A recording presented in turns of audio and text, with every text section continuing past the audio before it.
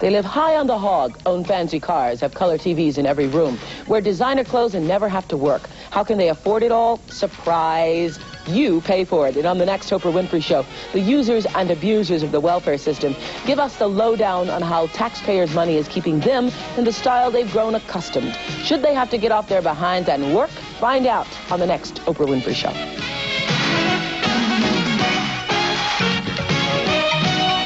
Monday at 10.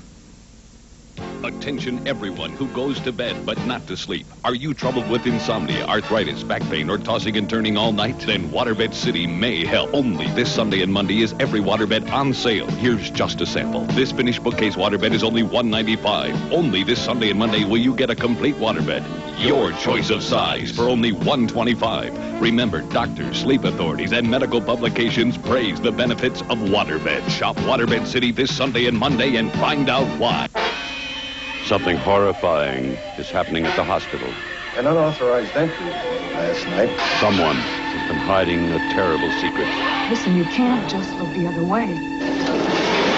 Nobody's looking at her. An electrifying thriller, a terrifying nightmare. Somebody is putting people into comas. Becomes one woman's obsession. Michael Douglas, Genevieve Bujold, Coma.